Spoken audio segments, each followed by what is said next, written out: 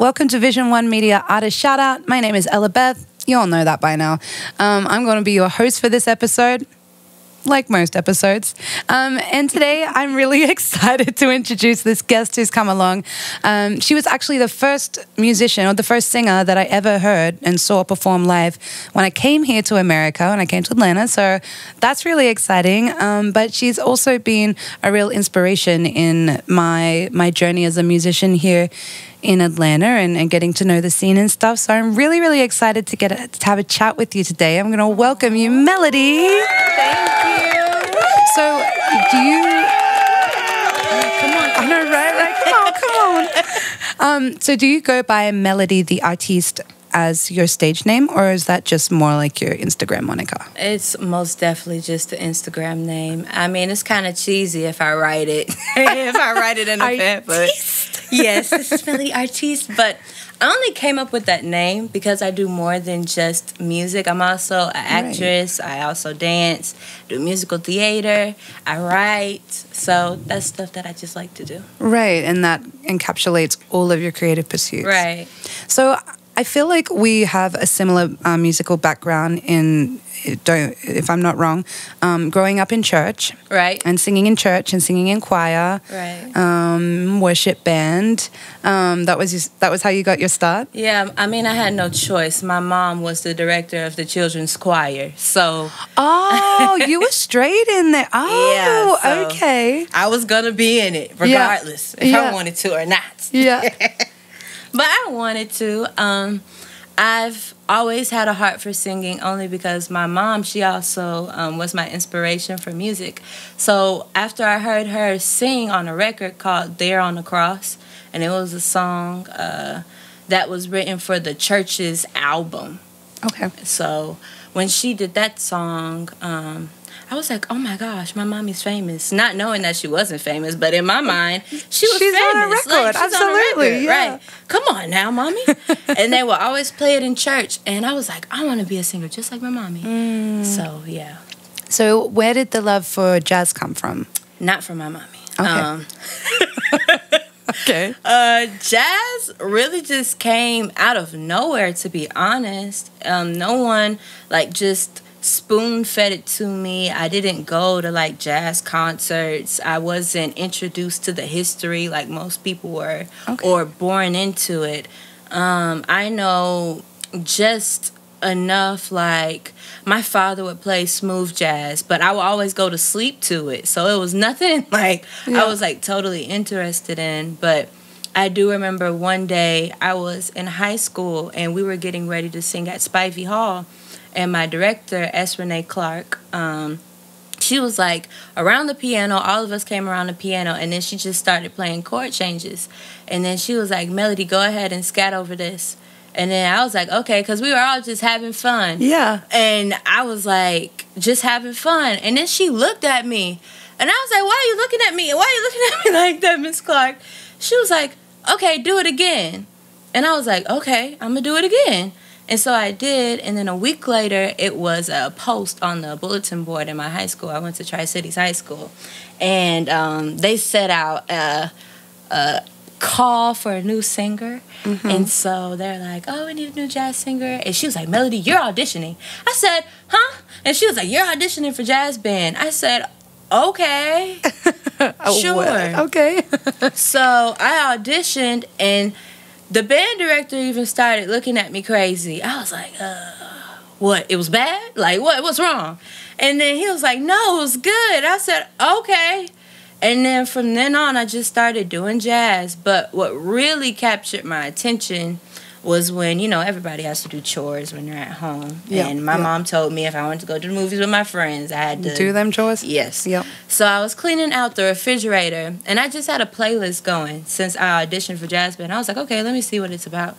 And then Ella Fitzgerald live performance doing one-note samba took me all the way out. I was like, I have to do what she does. I was like, this is amazing. I love that. Yeah.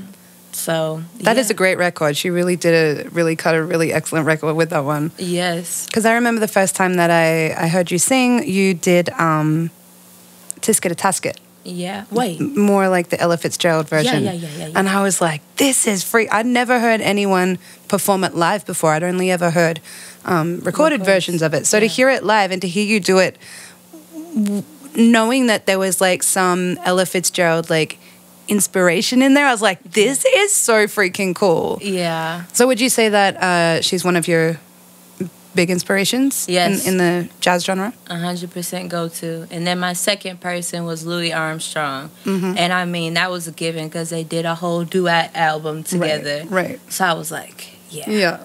This is it. Yeah. Yeah.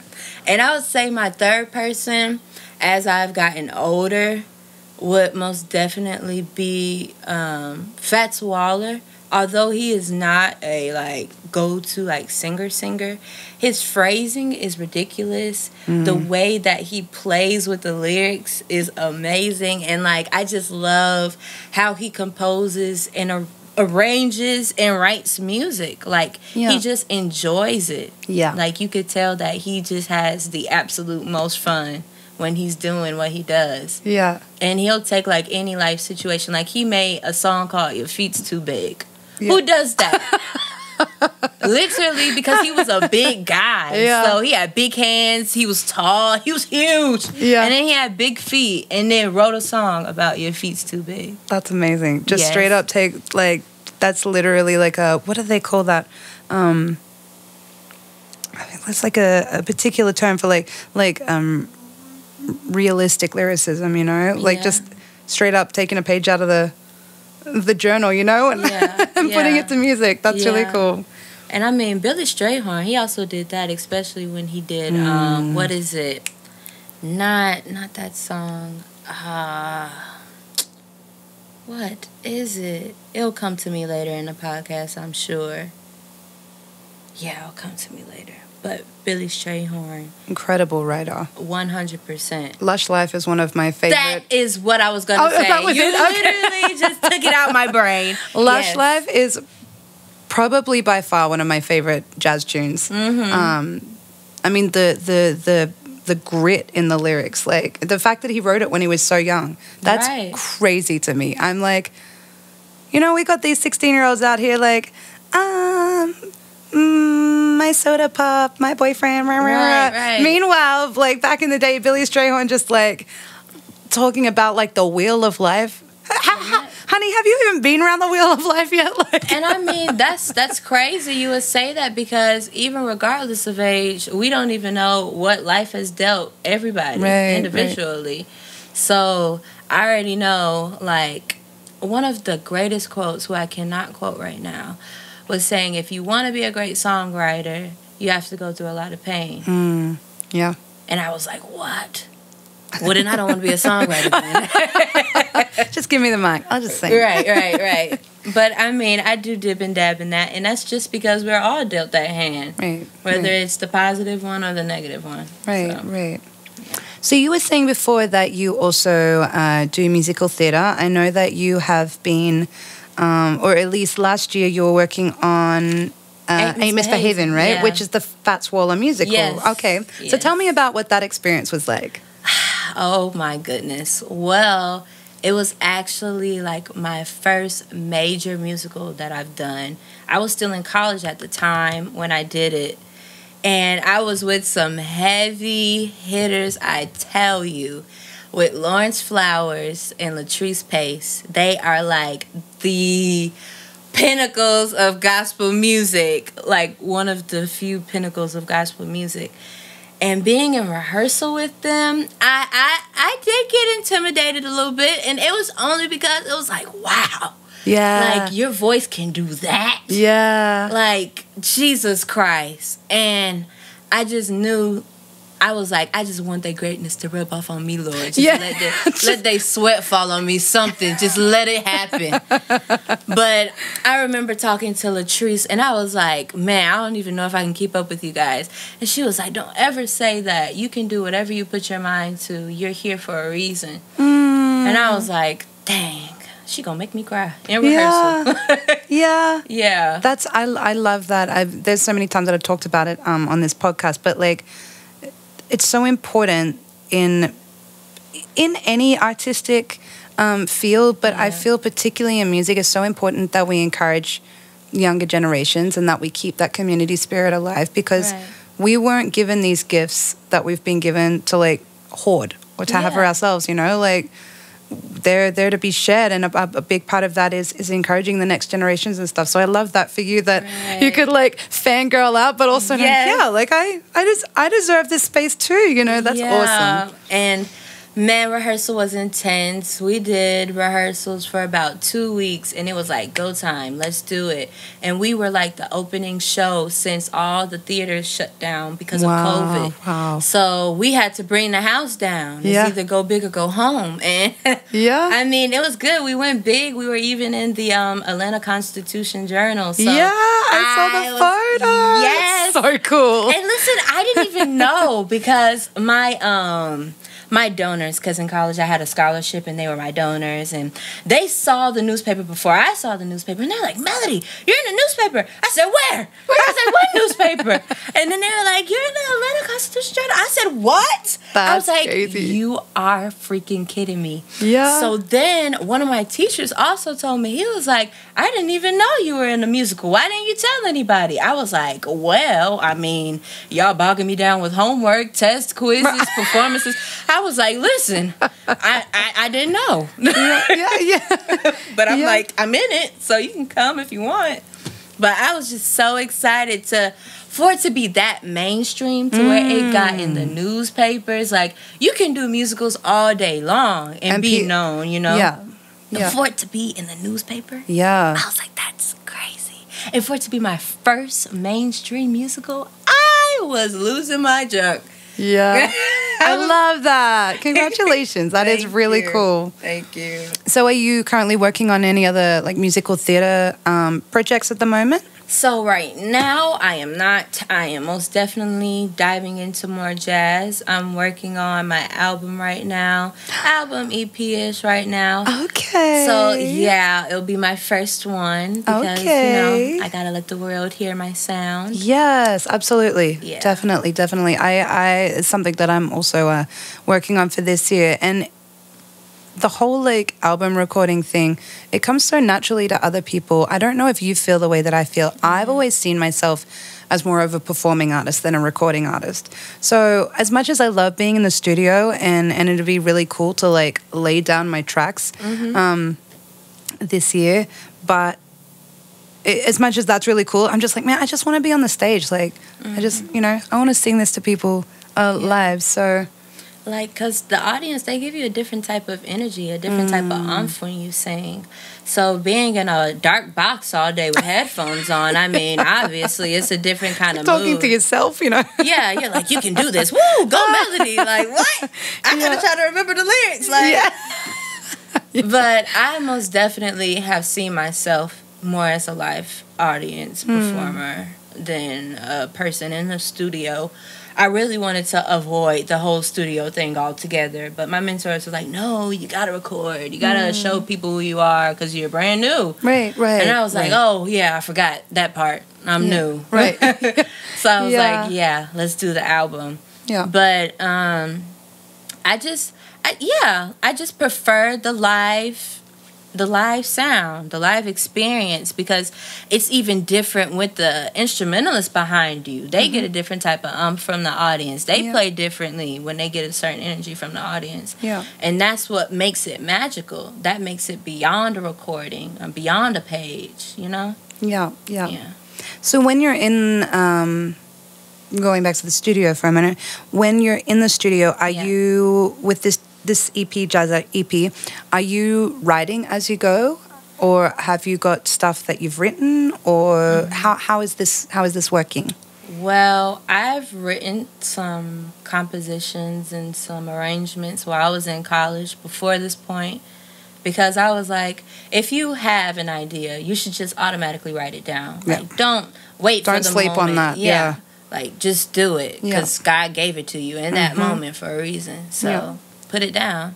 So I've, conjured up all of my crumpled up papers and papers with hot sauce and papers with tears on them, and came up with one of my original songs. It's called Baby Love.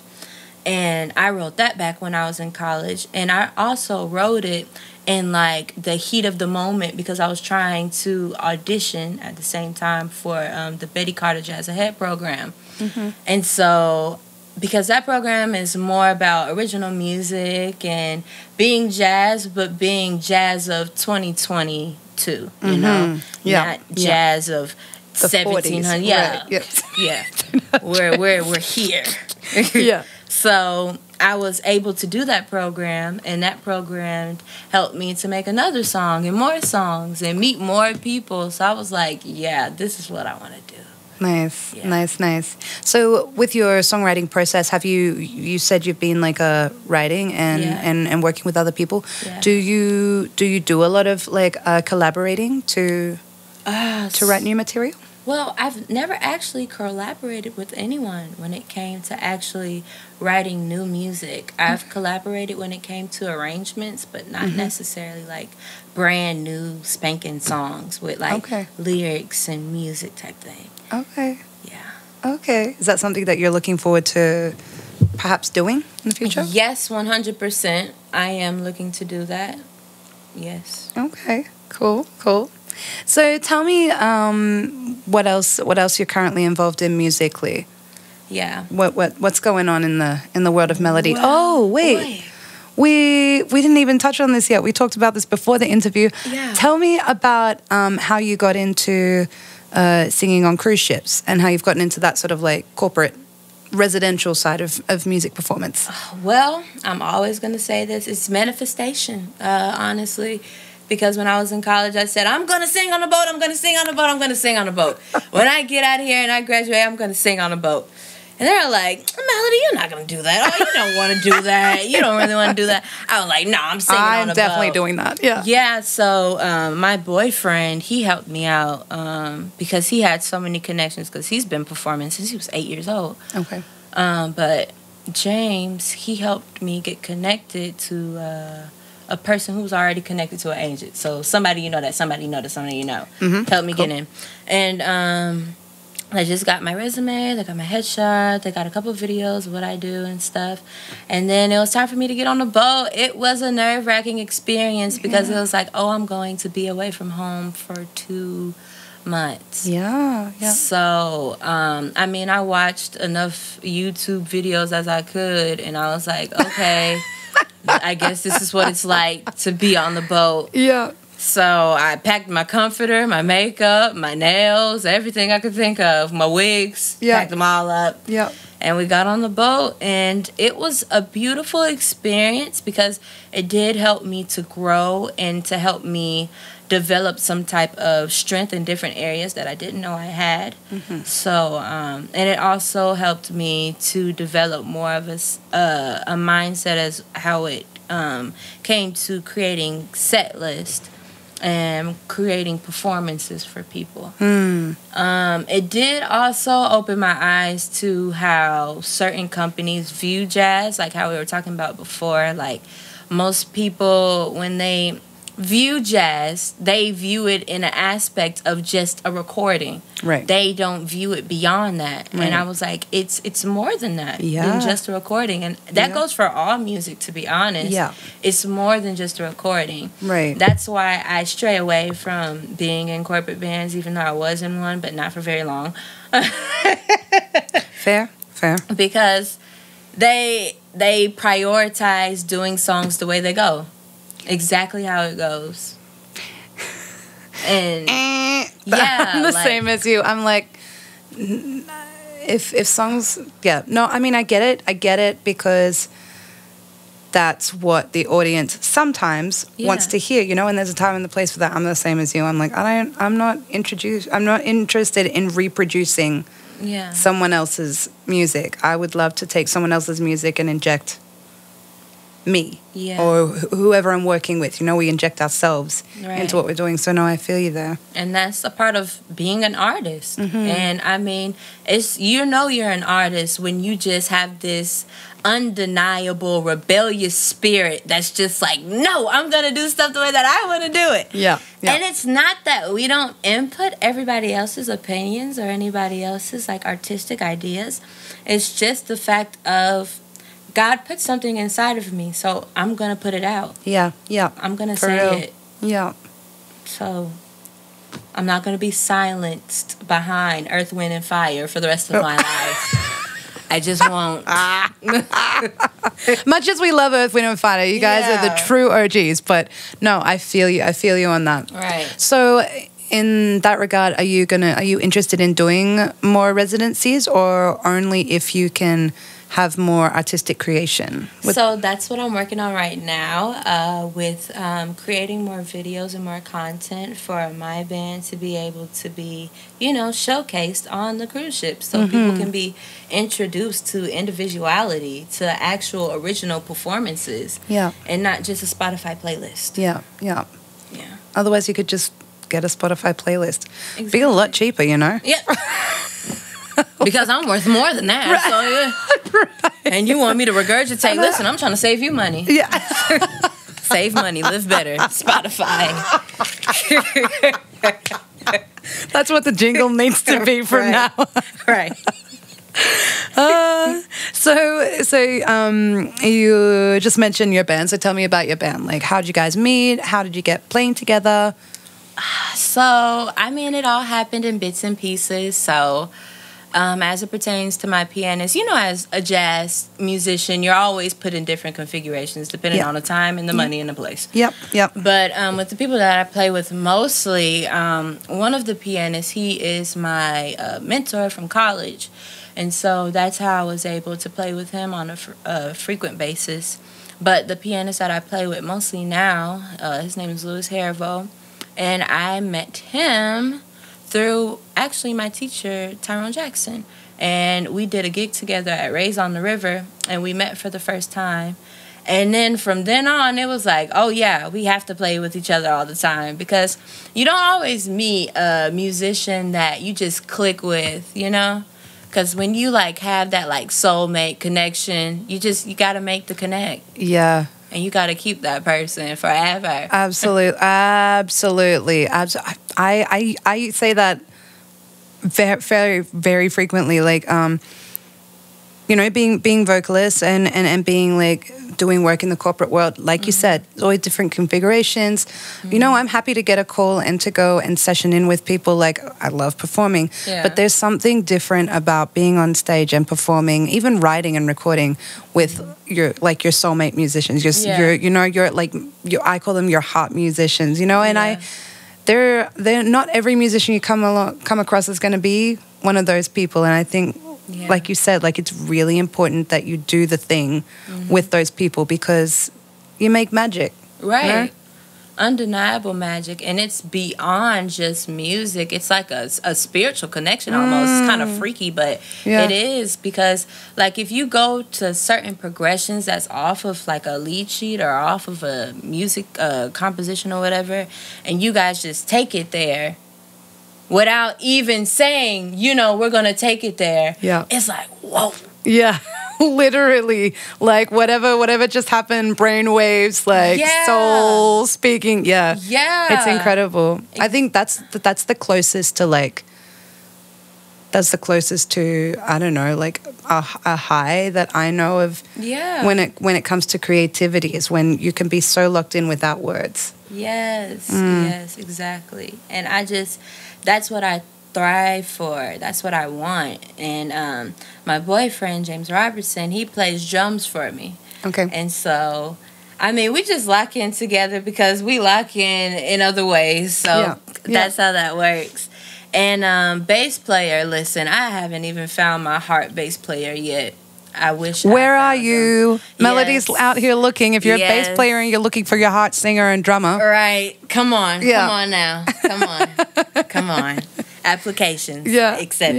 Yeah. Definitely. Yes. But with James and Lewis, I do have a good time. And with all my different configurations of bass players, we always have a good time. Yeah. So I don't ever have a problem with it. Mm-hmm. Yeah. So what about for the rest of this year? You said that you're working on your EP, which is really, really exciting. That's currently happening. What about in regards to live shows or tours or any theater stuff or contracts? Mm-hmm. What do you have lined up for 2023 so far? So what's lined up for 2023 is absolutely nothing so far. Everything just goes in its own time. Mm-hmm. Nothing is necessarily planned because I'm still new and people are still getting to know me. Yeah. But yeah, I just take it one step at a time, really. And it's all a surprise to me because when I graduated from college, after college, I did the Betty Carter Jazz Head program. Then after that, then I did the cruise ship. Then after the cruise ship, then that's when I started doing other endeavors. So I was like, every door opens another door. Mm-hmm, so I'm just in for the ride. I love that. I love that. That's so exciting. Yeah. That's so exciting. So this is a question that I asked some artists, but I'm interested.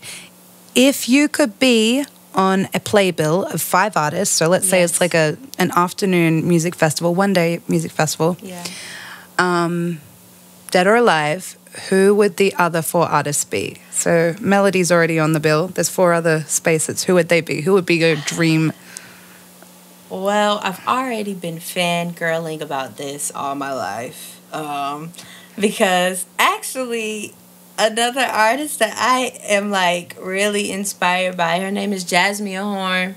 And she is freaking amazing to me. Like, the way that she takes no mess, the way that she just dives into music, like, fearlessly, mistakes and all. It's like, this is me. And it's, okay, I'm sorry. But this is me. This is who I am. Yeah. And I hope you all, take to it and like it. And I appreciate that about her. And before I even met her, I made like this collage of her, Samira Joy, and Cecile McLaurin, and I cropped my face in there. Yes, I cropped my face in the little side, like in the middle, in between them. And I was like, I'm gonna be on the same line with them one day in a concert. Yeah. So yeah. Okay. So would you? Okay. So Jasmine Horn. Cecile McLaurin. Samira Joy. This Samira Joy who just won the Grammy. Yes. Samira Joy. Yo, that album, I haven't listened to all of it yet, but the bits I've listened to, I was like, yes. Like, clap it up. Come on. More of this. More of that. Yes. Yeah. Because she has like that classic sound, that classic jazz sound. Which I think from the time that I've heard you sing, I also think you have that. Really? Yeah, I really do. Like, your control of your vibrato, I think, gives to that classic jazz sound because, that's what they were exploring and that's what they were able to use with the advancing technology of, like, the time of jazz. Yeah. Also, the way that you scat, like, I fangirl that. I'm like, thank you. No wonder your teachers were just floored when they heard you scatting because you just, you just know what. I think the mark of a really great scat or instrumental solo is when you hear the notes you didn't know you wanted to hear, but when you hear them, it's like, that's the most perfect thing I've ever heard. Yeah. And I'm like, you do that when you scout. That's really cool. It's a gift and it's a skill, yeah. Yeah, I had to work on it because I'm telling you, I mean, I've kind of done that before I even know I could do jazz or I wanted to do jazz. I would do that with just regular like R&B tunes, like with Adele. I was fangirling Adele when I was like in high school and stuff. And my mom's like, what do you know about heartbreak? So yeah, I was like fangirling her. Never mind, I'll find someone like you. And actually, I would like sing the melody, and I would always sing it differently every time because I sang it in a way of what came out of my emotions, which I do with a lot of jazz standards. And I mean, that's just, I'm not going to say a controversial topic, but I mean, you could say that. Is most people feel like when you sing a jazz standard that you should sing it the way that it goes. But that's arguable because it's like if you're in a room full of people who already listen to jazz, who've already heard the records, who've already heard the greats, why am I going to bring my black behind up here and sing exactly what someone else sang? Right. Like, I get it. You should sing the melody because you're paying homage back to the composer. Mm-hmm. But why would I sing it that way in 2023? Absolutely. Yeah. That, and you know, even down to like not only just melody but phrasing. Like if what we're supposed to be doing on stage as artists, particularly as vocalists, and portraying the message through the lyricism, why would I tell the story, someone else's story, their way, if I can tell that story in regards to how it relates to me? Right. Like, you know? And that's the point. And yeah. That's how music evolves, is by each and every one of the individuals in certain generations telling their story in that generation. Yeah. And it evolves and it changes, you know, the meaning changes behind the lyrics. You know, generations, we're humans. We evolve, we change, we move forward, and I totally agree with that. And have different open perspectives about certain things and certain topics. Like, everybody doesn't feel death the same way that someone else does. Maybe they're not mournful about it. Maybe they're more appreciative about it because they're like, oh, this person suffered for a very long time, and so I want them to find peace. I want them to find happiness. I don't want to be selfish enough to keep them here with me, and they were miserable, you know? Right. But some people see it in a different light. They're like, I lost my best friend. I lost the love of my life. And so how can I move on from that after spending 50 years with them? Right. It's not the same. Right. So, and I want to tell that person's story too, and I want to... Right. I think from all the vocalists that I've ever talked to, like when we have the microphone in our hands and we have the platform, we're giving a gift, you know? Like, I'm literally being vulnerable here. And if my version or my phrasing of a song is different and unique to what anyone's heard before, it's probably because it's very authentic. Like, it's coming straight out of here, you know? So yeah, we have a very important gift and job to do. Right. Yeah. Even as it pertains to, because you know how a lot of times instrumentalists like to have vocalists on tunes that aren't even like vocalist friendly. Right. So it's like, okay, why do you do that? Yeah, you want me to do da da da da da da the whole song of the melody, but okay. But now I've analyzed those songs as more of a way to figure out what they're trying to say with only sound. Right, and create lyrics. Yeah. And be able to create lyrics to where I can make it musical, I can make it vocal friendly type thing. And I've done that with Nardis, and I've done that with Wildflower. So, and I plan on doing it with more tunes too. It's just, I'm like super duper captivated by the melody in Nardis because it's so beautiful to me. And when they created it, it was like a different type of sound that everyone wasn't used to. Everybody didn't, you know, just cling to on the first try. That's why Miles Davis did it like 100 different times, more than 100 different times. Yeah. Because he was like, I want people to be able to get it, to get what I'm saying without words. Yeah. So, yeah. That's pretty much it. Yeah. I love that. I love that. So before we wrap up, first of all, thank you so much for coming along and being an artist. Thank you for inviting me. Yeah, no, it's cool. It's final. It's nice to like, I think it's kind of like a little full circle moment that you were the first artist that I heard perform. Yeah. And like, that was when you were still in college last year when we met, and I was like so brand new to the country, and now you're out of college and you've had these incredible experiences and you're working on like all these amazing projects, and I'm far less new than I was, thankfully. You know, and it's really cool to like circle back and get like updates on that. So yes, 100%. Yeah, so thank you so much for coming along. Appreciate your time. And for those who may be listening or watching, if you're an artist around Atlanta or Georgia or even the wider area of America, but you happen to be visiting and you'd like to be here on Artist Shoutout, please let us know. You can reach out to us at Vision One Media, ATL on Instagram. You can find us at Vision One Media on YouTube. We're Vision One Media on Facebook. If you want to email us, it's vision1social@gmail.com. You can also reach out to me. I'm ellabeth.music on Instagram. We're always looking for more people to chat with, to interview. I'm always looking to connect and network network here in this awesome scene, this awesome city. So if you'd like to do that, please let us know. Please reach out, and we'd love to get in contact with you. But it's been lovely chatting with you. Thank you. And it's been lovely chatting with you too. All the best for the rest of your endeavors this year. And I'm very much looking forward to that EP. Yes, thank you. Yeah, thank you.